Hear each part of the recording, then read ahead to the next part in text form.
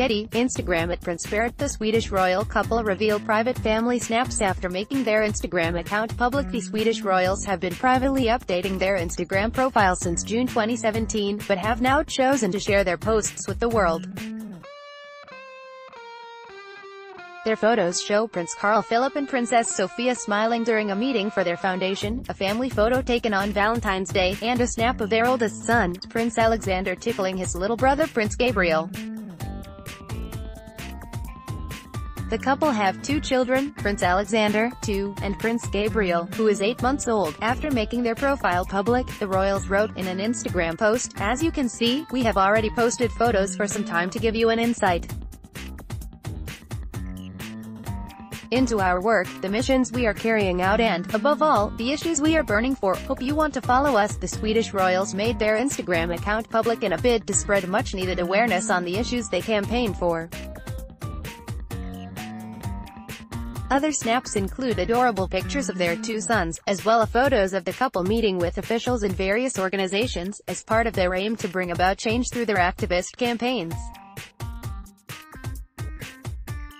Instagram at Prince Berit. The happy couple pictured on holiday. Instagram at Prince Berit. The couple have 2 sons, Prince Alexander, 2, and Prince Gabriel, 8 months. Along with family life, the couple shows their work as Sweden's royals, where they can be seen in talks at board meetings for their royal foundation. Similar to the likes of Meghan Markle, Princess Sofia did not have any royal connections before marrying her royal counterpart, Prince Carl Philip. The 33-year-old mother of 2 was a Swedish reality star and glamour model before she tied the knot with her royal husband, leaving her showbiz life behind.